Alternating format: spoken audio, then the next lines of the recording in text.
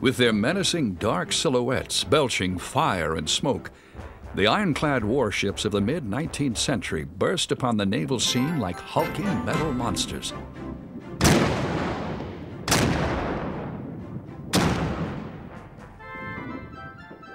Combining armor plating, steam propulsion, and the biggest, most powerful guns afloat, the ironclads represented a radical advance over all earlier warships, making the wooden navies of the world obsolete overnight, and paving the way for the battleships of the 20th century. During the American Civil War, ironclad river and coastal craft represented the South's best hope of smashing the strangling federal blockade of its coastline. Desperately seeking an answer to these Confederate superweapons, the Union placed its hopes in a revolutionary new design, proposed by an eccentric, volatile genius named John Erickson, the USS Monitor. Essentially an armored steam-powered raft on an iron hull, the Monitor measured 179 feet long and 41.5 feet wide. Her deck stood a mere 12 inches out of the water. Her armor consisted of 5 layers of 1-inch iron plate. But the Monitor's single most influential innovation was its revolving turret, enabling a 360-degree field of fire for its 2 11-inch guns. The ironclad's many innovations received their trial by fire in some of the most decisive naval battles of the Civil War. The eyes of the world watched these clashes anxiously, for more than the fate of the Union was at stake. The victors of the first contest between armored ships would spawn a revolution in warship design that would profoundly affect every naval power in existence.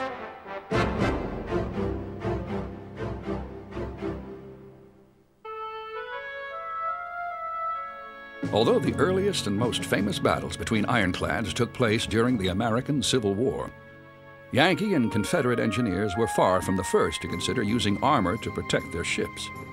As long ago as the 10th century, Viking shipwrights built a vessel named the Ironbeard that had its bow sheathed in iron plates. But it wasn't until the dawn of the industrial age in the 19th century that armoring warships became practical on a large scale. One of the first of this new generation was Great Britain's HMS Warrior, which was commissioned in 1861. With her sleek black iron hull riding high in the water and powered by sails as well as steam, the Warrior had more in common with the wooden warship she was designed to replace than the American Monitor, which would make its appearance a mere 6 months later. The Warrior was, however, a revolutionary warship. With a hull made of 1-inch thick iron plates and her main gun deck housed in an armored box or citadel, protected by 4.5 inches of wrought iron bolted to 18 inches of wooden backing. This is the armoured citadel of the vessel, and these iron ships were made like a large armoured rectangle with a sharp bit on the front, being the bow, and the rounded stern. To protect the gun's crew, then they placed the armour on the outside of the gun deck and allowed them to be safe when firing these weapons. Along with her state-of-the-art armor, Warrior was also equipped with the most advanced armament of its day. This particular weapon is a 68-pound muzzle-loading smoothbore. This could fire a projectile 3 miles and could do considerable damage, especially to a wooden vessel. On this particular weapon, we used formulated mercury, which was in a tube, which was placed in the touch hole. The top was bent over, and then the hammer was cocked, and the thing was fired from using a firing lanyard. Bang, and it flashed straight down into the main charge and sent the projectile on its way rejoicing. Under sail or steam, Warrior was capable of the then extraordinary speed of 14 knots. Using a combination of the two, the vessel was known to reach a top speed of 17 knots. Despite her many innovative features, HMS Warrior was a product of the same tradition that produced warships like the Gathering, the frigate, and the mighty ship of the line. Built of wood and powered exclusively by the wind, these vessels had ruled the waves for centuries, leaving an heroic legacy that was personified in vivid characters like Sir Francis Drake and Admiral Horatio Nelson. Yet even as Nelson was winning his smashing triumph over Napoleon Bonaparte's fleet at the Battle of Trafalgar in 1805, the weapons that would write an end to the age of wooden walls were already being tested on French warships. These were shell guns, cannon that fired explosive projectiles as opposed to solid shot. If you take a solid shot, either rifled or not rifled, and you shoot at a wooden ship, you're going to literally have to splinter everything to sink a ship. If you use something that goes through and then explodes, you're going to wreak havoc inside that hull. You're going to kill men, you're going to destroy guns, you're going to destroy that ship's ability to fight. So the shell gun was absolutely crucial to this. By the mid-1800s, years of study and experimentation had led the French to a series of inescapable conclusions. The lethal effectiveness of shell guns, especially against wooden targets, would make them devastating weapons for naval warfare. And since only a ship armored with layers of iron plates would be tough enough to withstand shell fire, ironclad warships had to be developed. With the support of their emperor, Napoleon III, the French took an early lead in the race to build ironclads. With a fleet of ironclad warships, the emperor believed he could gain the edge in his nation's age-old rivalry with Britain for dominance of the seas. Actually, the Director General of Construction in the French Navy changed about that time, a chap called Depuy de Lome, who is arguably probably the best naval architect during the 19th century. And he conceived this idea of building a ship with armored iron plate. And the Gloire, which he designed, was actually the first ironclad. Launched in 1859, Le Gloire combined iron plating with 36 shell-firing guns and supplementary steam power to produce a formidable warship. Once word of the French ship reached England, the reaction was immediate. Public opinion became very alarmed in this country because, of course, the British Empire was at its peak and it was important for us to keep the trade routes open. Prodded by the launch of Le Gloire, the British Royal Navy built HMS Warrior less than a year later. Sister ships of the Warrior and other new designs followed in quick succession. The British ironclads are even bigger, faster, and more powerful than the French. Comparing her directly with the Warrior was a totally new conception. It was a much longer ship, more stronger, heavily armored, heavily gunned, very maneuverable, very fast under both steam and sail, and was altogether a much superior ship. However, the relative merits of the rival iron juggernauts were never tested in battle. In fact, neither Le Gloire nor Warrior would ever fire their guns in anger. Depuy de Lome had said that an encounter between an ironclad like Le Gloire and a squadron of wooden ships would be like turning loose a lion among the lambs.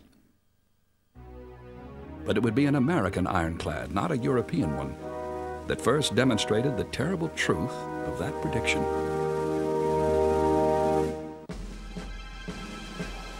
On January 9, 1861, Confederate gun emplacements on the South Carolina shore opened fire on Fort Sumter, just outside the entrance to Charleston Bay. The first shots fired in the American Civil War marked the beginning of a conflict in which control of the sea would play a vital role and set the stage for a legendary naval duel that would forever change the character of combat at sea. A week after the surrender of Fort Sumter, President Abraham Lincoln imposed a federal blockade of the South's 3,000-mile coastline to cut the Confederacy's lifeline to her maritime trading partners. At the war's outset, the South had no real navy of its own and no real resources with which to build one. By April 24, 1861, however, rebel forces had captured Gosport Naval Yard at Norfolk, Virginia. In their haste to evacuate the massive shipyard, Union forces had abandoned not only their largest cache of heavy ordnance, but the surprisingly intact hull of a scuttled steam-powered frigate called the USS Merrimac. Secretary of the Confederate Navy, Stephen Mallory, then launched a bold and risky scheme to raise the Merrimac and convert it into an armored superweapon. And Mallory got to the nub of things right away. He recognized that if the South could come up with something new or different, present a different sort of naval threat, it would level the table somewhat. And the idea was ironclads. The partially destroyed steam frigate Merrimac at Norfolk offered a starting place because they could cut off the destroyed part and build on top of it, and that's what they did. Mallory commissioned shipbuilder John Porter to take on the transformation of the Merrimac's wooden hull. Because of their low technology and limited resources, they had to build a casement ship, one with sloping sides, and they could use pieces of railroad track for armor plating. Because except for the Tredegar Ironworks in Richmond, the South had very little capability to create iron plating or any major ironwork like that. John Brooke, an ordnance expert, installed 10 heavy shell-firing guns in the casement, which was armored with 4 inches of railroad iron and backed by 2 feet of sturdy southern pine and oak. Mounted on the bow like a giant dagger was the ship's most menacing feature, a 1,500-pound cast-iron prow for ramming enemy ships. On March 8, 1862, the Merrimac, now renamed CSS Virginia, steamed out of Norfolk to attack the Union ships positioned at a place called Hampton Roads, a shallow channel at the entrance to Chesapeake Bay. Her commanding officer, Commodore Franklin Buchanan, who had previously served 46 years in the U.S. Navy, was spoiling for a fight.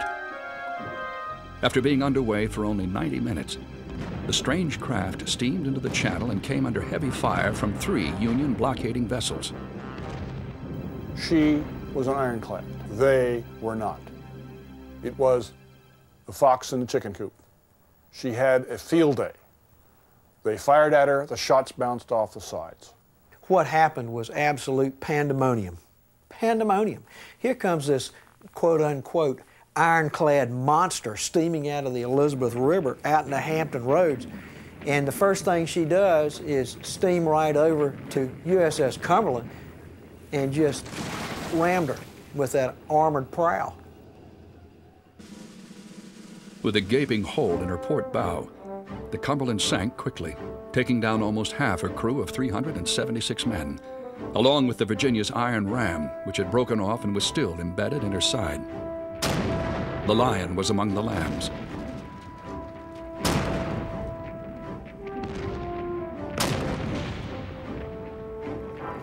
During the chaotic melee, 2 Union frigates, the Congress and Minnesota, ran aground.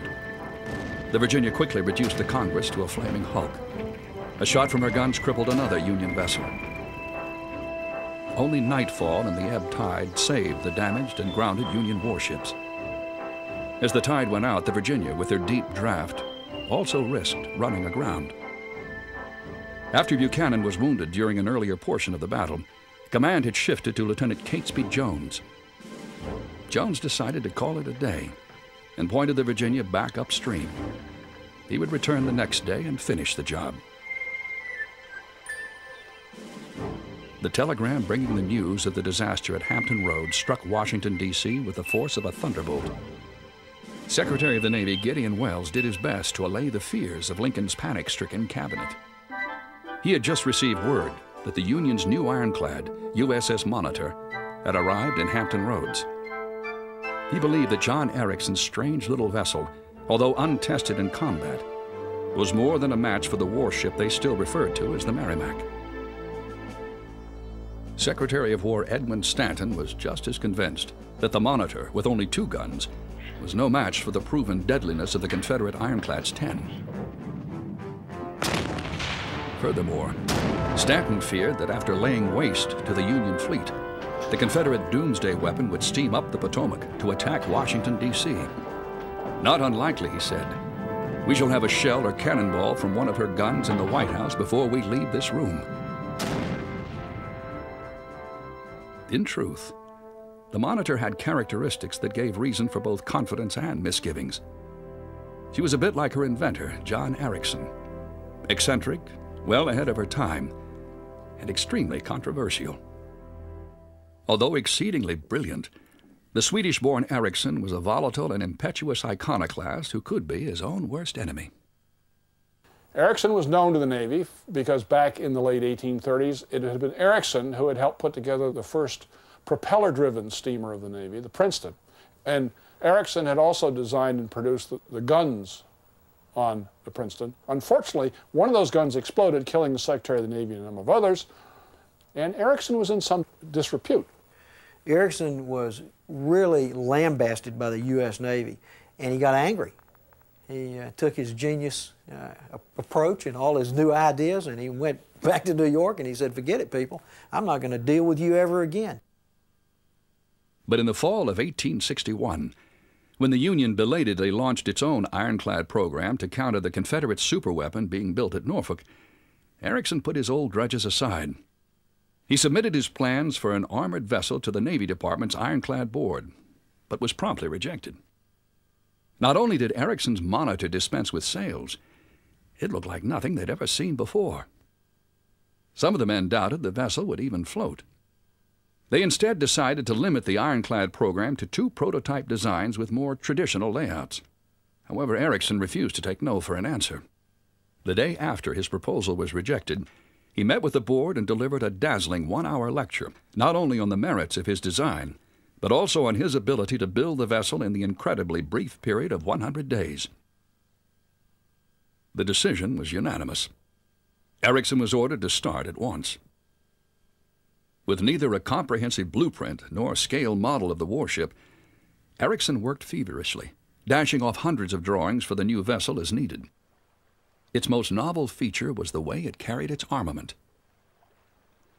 Ericsson's design was created to carry a weapon system first, and everything else was secondary to that. It was an excellent fighting machine. It had a gun turret. So instead of having a number of guns running down each side of the ship, you had a fewer number of guns in a central position, and you could turn that central position to aim the guns. The gun turret. It was revolutionary. 101 working days after the start of construction, the Monitor steamed out on its maiden voyage. Leaving New York Harbor for Hampton Roads on March 6, 1862, the Monitor's journey to rendezvous with its Confederate nemesis got off to an inauspicious start. Water leaked through ventilation pipes and poured in around the turret ring. Running into rough weather off the Delaware Capes, the new Ironclad nearly capsized and sank twice. Designed to operate in shallow coastal waters and harbors, Ericsson's Monitor proved to be unstable on the open sea. And even on calm waters, the crews serving aboard the Monitor and later ships of her type found that their design made few concessions to comfort. Serving aboard a Monitor was rotten. These were crude ships. She had problems with ventilation down below, both for the crew and to feed the engines, the boilers, the fireboxes. She had problems with condensation on the inside of the iron hull, making everything wet and moldy. It was rude and crude. Arriving in Hampton Roads after dark on March 8th, Commanding Officer Lieutenant John Warden anchored the Monitor near the stranded Minnesota. Warden and his crew knew that tomorrow would bring the first clash between ironclad warships in history. They were confident of a Union victory. But back in Washington, Secretary of War Stanton was not. He dashed off a series of telegrams to the governors of coastal states. Man your guns. Block your harbors. The Merrimac is coming.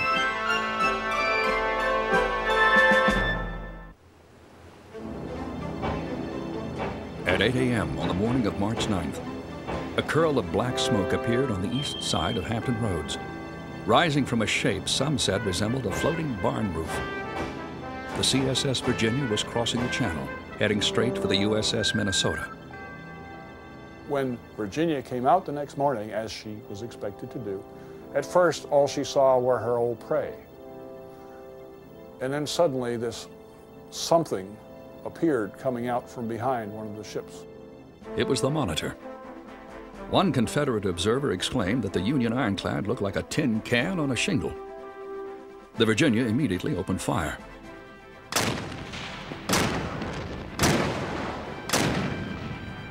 As the Monitor began firing her 2 cannon, the noise inside the turret became almost unbearable. Several members of the gun crew were knocked senseless when shells from the Virginia's broadside exploded against the outside of the turret. But the shell fire from the Virginia, which had proved so devastating against the wooden Union ships the day before, barely dented the Monitor's iron armor. Ironically, conventional solid cast iron cannonballs, which the Monitor's cannon fired, were more effective against armored warships, especially at close range. But because of concerns over the safety of her newly designed guns, the powder charges being used in the Monitor's cannon had been reduced by half.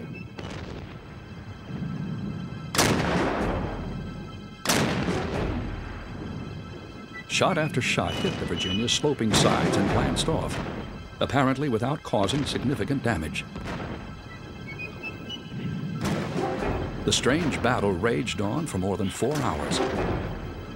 Hampton Roads had become a vast arena, with crowds of cheering spectators on the water's edge, watching the 2 iron gladiators engaged in a slow-motion gunnery duel. With reloading times ranging between 5 and 8 minutes per gun, salvos thundered out only intermittently. Neither one of them could fire very fast. There was a lot of dead silence in this battle, for all the drama you see in the pictures. But these 2 wailed away at one another for hours. Their slow rate of fire wasn't the new Ironclad's only problem. For these heavy, lumbering ships, just getting into position was half the battle. Neither vessel was sufficiently powered to move its dense mass through the water. The Monitor's top speed was only 6 knots. The Virginia was capable of just 5. They were underpowered. They were unreliable. Virginia's first day of operations had left her with a leak up forward. She sat very deep in the water. She maneuvered like a tank. It took 40 minutes for her to turn 180 degrees. It was awful.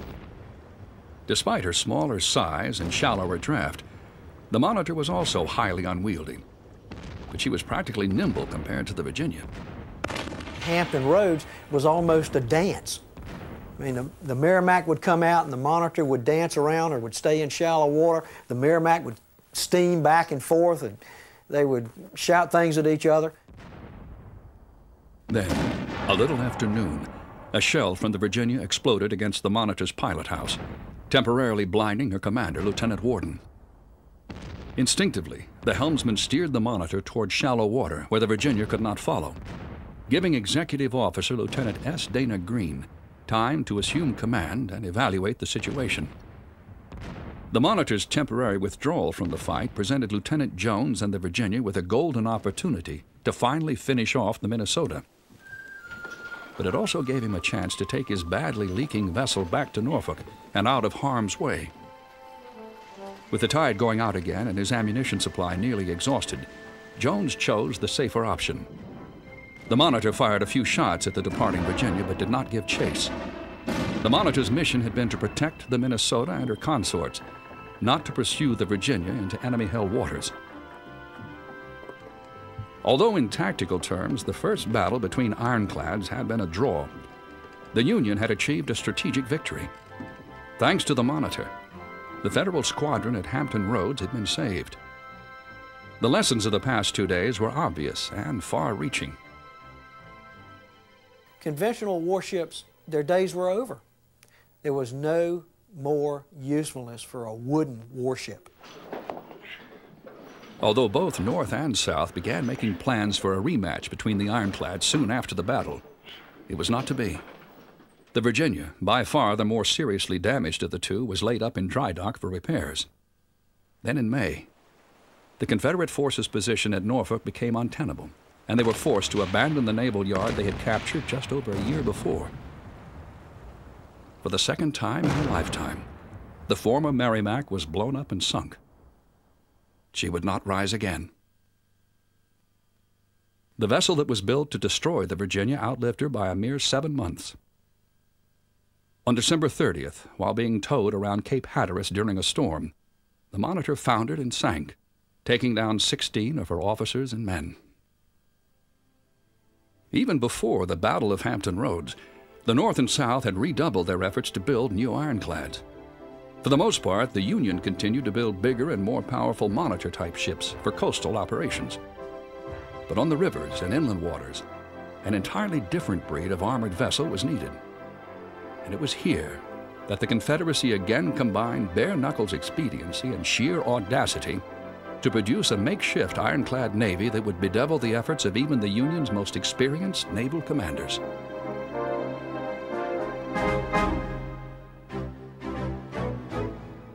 In the spring of 1862, a hastily assembled Union riverboat navy began moving downstream to unite with a large fleet of seagoing wooden ships commanded by Union flag officer David Glasgow Farragut, steaming upstream from the port of New Orleans. The objective of these two very different naval forces was to extend the Federal blockade to the interior of the Confederacy, thereby crippling its ability to fight and cutting its territory in half. Among the hardest working vessels in the Union riverboat Navy were 7 ironclad gunboats built by James Buchanan Eads, a self-taught engineer from St. Louis. Eads gunboats were powered by a center paddle wheel. Their turtle-backed casements were armed with 13 heavy guns and protected by 2.5 inches of iron plate. Despite their relatively light armor, these hastily built, slow-moving ironclads were instrumental in helping Union forces to push past Confederate forces as they advanced downriver from early 1862 through the summer of 1863. They were wooden ships with armored casemates or armored houses sitting on them. And they were effective in river warfare. They were very effective. They were not as heavily armored as the Confederate ironclads, but they stood up fairly well against artillery fire. In response to the threat posed by the Union Navy, the Confederates built a number of ironclads themselves. Plagued by critical shortages of iron, machinery, and skilled workmen, however, they were unable to match the phenomenal output and quick construction times of Union shipyards, like those belonging to James Eads. Nevertheless, the few Confederate ironclads that were completed proved to be formidable opponents. No one learned this lesson better than Fleet Commander Farragut. In April 1862, Farragut's wooden ships had stormed past the Confederate defenses at the mouth of the Mississippi and captured the city of New Orleans. Farragut's brilliantly conceived attack, however, had briefly been disrupted by a small cigar-shaped ironclad called the CSS Manassas. The little ironclad managed to ram 3 of his ships before broadsides from 2 Union ships sent her to the bottom of the Gulf. Within 2 months of his victory in New Orleans, Farragut had taken his deep-water ships upstream to a point just above Vicksburg, Mississippi, a city of such strategic importance and formidable defenses that Confederate President Jefferson Davis called it the Gibraltar of the South. Here they united with the Union riverboats, which were under the command of Commodore Charles Davis. The combined Union fleet then joined with a land army under the command of General Ulysses S. Grant to menace the city. Early one morning in mid-July, a powerful Confederate ironclad named the CSS Arkansas made a bold run through Farragut's fleet. For 30 incredible minutes, the Arkansas ran the gauntlet of Union ships. As thousands of citizens and soldiers at Vicksburg lined the banks cheering, Farragut's ships unleashed their broadsides at the enemy ironclad. Most of the shots glanced off her armor. But at least 2 shells from Farragut's flagship, the Hartford, caused significant damage and loss of life. Nevertheless, the Confederate ram plowed through to the end of the line, retiring under the safety of Vicksburg's guns. Farragut, who came out on deck still wearing his nightshirt to watch the battle, said he couldn't help but admire the bravery and gallantry of the enemy. It was terribly embarrassing. He got almost a reprimand from the Secretary of the Navy. Farragut was an old sailor, and he abhorred the idea of bringing in these new machines of war. His idea was for 2 sloops to get out and slug it with all they had. At Vicksburg, Farragut learned to respect ironclads. During the Mississippi campaign, ironclads proved to be invaluable to both North and South, not only for their superiority over wooden ships, but for their effectiveness against enemy forts. But none of the fortifications on the Mississippi River could compare with the so-called Ring of Fire that protected Charleston, South Carolina.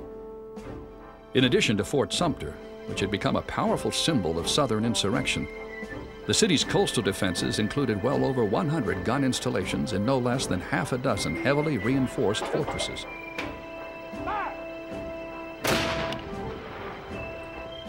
Emboldened by the prior successes of their ironclads, however, the Union Navy Department approved a plan to take Charleston entirely by sea in a bold attack that relied solely upon the firepower of 9 new armored vessels.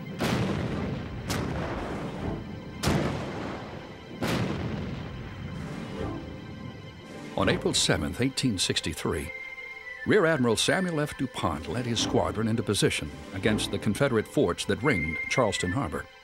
With him were 7 new, improved Erickson-designed monitor-type ironclads, 1 experimental double-turret ironclad called the Keokuk, and the USS New Ironsides, a more conventional broadside ironclad warship which carried 16 guns and was powered by sails as well as steam. The firing began a little after 3 in the afternoon. From the very start, it was clear that, compared to the Confederate fortresses, the Union ironclads with their slow rate of fire were severely outgunned. About 2,200 rounds would be fired and over 500 rounds would hit home against the ironclads. In response, the Federals would only be able to respond with about 150 to 160 rounds, all directed at Fort Sumter, doing some superficial damage to the fort, but nothing severe. The USS Keokuk will receive over 90 direct hits and be so disabled that she would limp out of action and sink the next day off Morris Island. Instead of proving the invulnerability of the Federal ironclads, DuPont's attack on Charleston illustrated their limitations and weaknesses. The result was a humiliating defeat for the Union Navy. The attack failed for a couple of reasons. One, the monitors were untested and untried. The crews were essentially used to only being on wooden vessels, sailing vessels. They were not used to these ships at all. Plus, the Confederates had these buoys out, had their aiming markers ready, and knew exactly where to fire their rounds to strike as many hits as they did. One naval leader who closely studied the attack on Charleston was Admiral David Glasgow Farragut. The following year, Farragut would employ the lessons he learned when he led his fleet of ironclad and wooden ships into another well-defended southern stronghold called Mobile Bay. A place protected by impregnable fortresses, mine-infested waters, and one of the most formidable ironclads ever built by the Confederacy.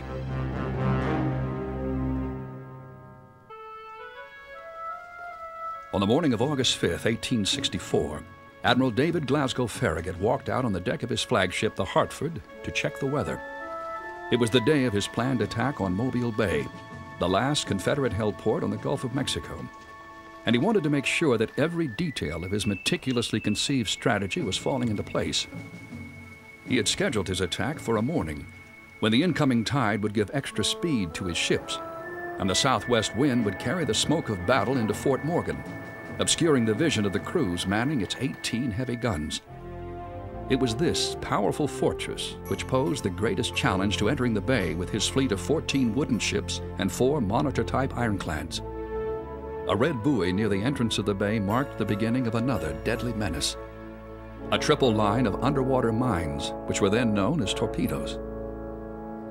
There was a narrow passage between the eastern end of the torpedo line and the beach, only about 50 yards wide. And this was where Farragut was going to have the fleet pass. Now, he was under a great deal of pressure at that point because he was going to come under the fire of 18 cannon from Fort Morgan, point blank. The Confederate strategy was to stop him before he got into the bay. If they could sink 1 or 2 of his lead vessels, the theory was the others would turn and go back out into the Gulf. Farragut planned to run his ships past the enemy fortifications, as he had done at New Orleans, with his 4 monitors ahead of the main column. His wooden ships would follow behind in pairs. The smaller gunboats would be lashed to the larger ships on the side that faced away from Fort Morgan, thus shielding them from the Confederate guns. To successfully storm Mobile Bay, Farragut knew he would need the concentrated broadsides of all his 24-gun wooden ships, in addition to every ironclad he could get his hands on. The 4 monitor-type vessels in Farragut's fleet were greatly advanced from those used at Charleston and Hampton Roads, with improved turrets, better protected pilot houses, and more firepower.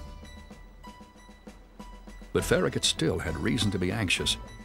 Waiting just inside Mobile Bay was an equally aggressive and experienced naval leader, Confederate Admiral Franklin Buchanan, the former commander of the Virginia. 2 years earlier, Buchanan's Ironclad had come within a hair's breadth of annihilating the Union squadron at Hampton Roads. Now he was in command of a much more powerful Confederate ironclad, the Tennessee, which was protected by 6 inches of iron armor and mounted 6 heavy guns. Although the rest of his squadron consisted only of 3 small gunboats, Buchanan fervently believed that the Tennessee alone was a match for Farragut's entire fleet. Just after 7 o'clock, the Union ironclads entered the channel, steaming in a line ahead of the pairs of wooden ships. Because she was equipped with a device designed to push torpedoes safely away from her bow, the Brooklyn led the column of wooden ships. The Hartford, with the gunboat Metacomet lashed to her sheltered side, was second in line. Farragut was in his usual place during battle, high up in the rigging of the Hartford where his view was unobstructed, shouting down orders to his captain. The Tecumseh, the first monitor to come abreast of Fort Morgan, fired the initial shots. The Confederate guns opened fire on the monitors, and then engaged the wooden ships as they came within range.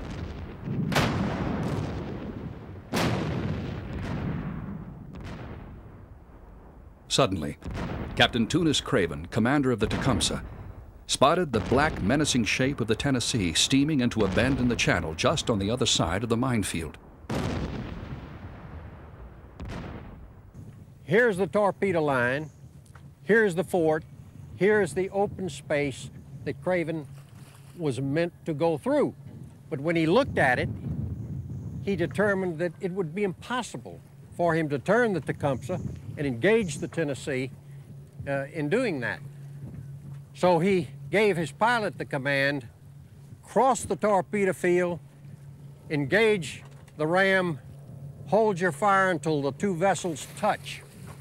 As the Tecumseh crossed, one of the torpedoes exploded and blew a hole in the bottom. She turned, knifed, went to the bottom. Of the 115 crewmen, 21 were saved, 21 survived, and 94 perished. Those 94 bodies are in it today.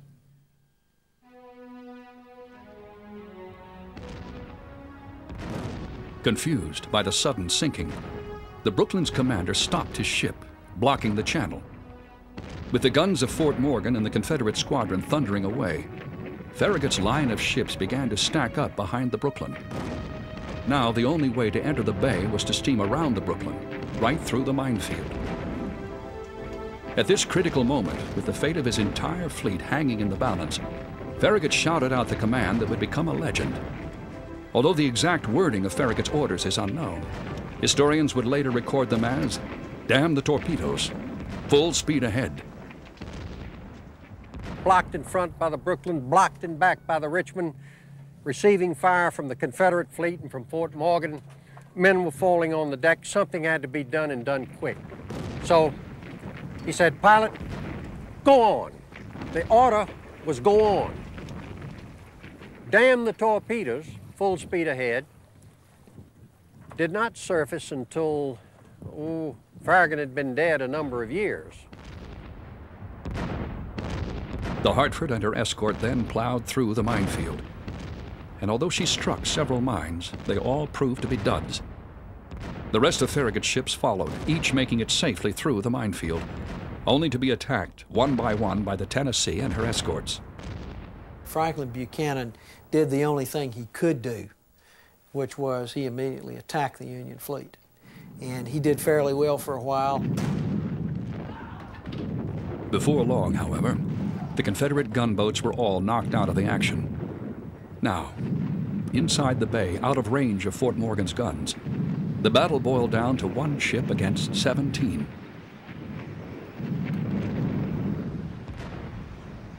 First, the wooden Union ships closed in on the Tennessee. Shot after shot clanged off her armored casement. One ship after another rammed the iron monster, each time doing far more damage to itself than it inflicted. Then the monitors took their turn. The Manhattan trained its 15-inch guns on the Tennessee, and through a curtain of black smoke, a 440-pound solid steel projectile crashed through 5 inches of iron plate and 2 feet of wood. Solid shot from the Chickasaw rang against the Tennessee's casement, like giant hammers against an anvil, jamming her gun port shutters closed one by one, killing men, and breaking Buchanan's leg.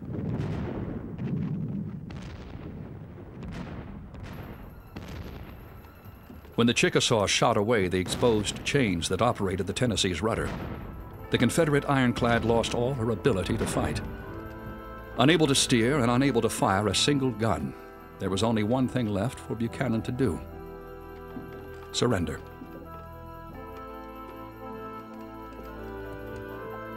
The Battle of Mobile Bay was the beginning of the end for the South. Other Confederate ironclads would make their presence felt on southern rivers. Ironclads such as the CSS Albemarle, which threatened Union control of North Carolina's inland waterways until she was finally sunk in October of 1864. And as late as 1865, a pair of Confederate ironclads would still be operating near Hampton Roads. But the spark of hope that had been ignited by the Confederacy's expedient and resourceful use of iron armor was flickering out. The Union monitors, with their innovative turrets and heavier guns, had proven to be superior to the makeshift Confederate ironclads. It was a fact that wasn't lost on the world's other naval powers. Within a few decades, masts and broadsides on warships around the globe would virtually disappear in favor of smokestacks and turrets. The move from ships of the line like the HMS Victory toward modern battleships like the HMS Dreadnought had begun. And it all started with a little Union ironclad called the Monitor. For all of the inadequacies of the ironclads, technologically, militarily, in the popular mind, this was the wonder weapon. They were probably the equivalent of UFOs today. People had never seen anything like it. These belching monsters, smoke coming out of the strangest places, no sails, no masts, things turning, guns firing out of dark holes. They looked like nothing ever before, and they caught the imagination. With a single battle, the Ironclads ended the centuries-old rule of wooden warships and ushered in a new era of naval warfare. Ponderous, powerful, and bizarre, they were, in many ways, the most revolutionary vessels that ever took to the water.